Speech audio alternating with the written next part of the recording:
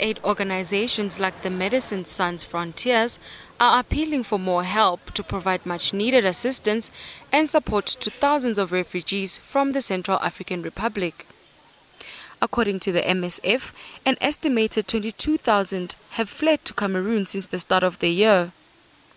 The former French colony has been torn by intercommunal violence that has killed thousands since Seleka. A coalition of mostly Muslim northern rebels seized power in March and unleashed a wave of looting and killings. It's difficult with the anti-Balakan. In small villages, they trouble us a lot. They killed my father, my mother, my big sister, and the rest of the family as well.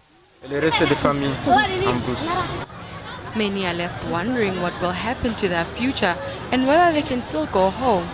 The crisis has driven around 1 million people, about a quarter of the country's population, away. For my children, what's going to happen tomorrow? They've become stateless because not only are they not at home, I took them from school. They can't go to school. I had to force them to come here because the anti-Balakas said that all Muslims are Selekas. We also say that all Christians are anti-Balakas. Well, you see, it's going to end badly.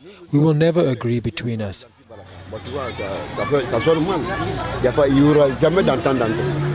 The next phase of the French operation will see roughly half of its troops deployed beyond Bangui in the northeast and on-road link to Cameroon, a key lifeline to food and other imports, according to a presidential source.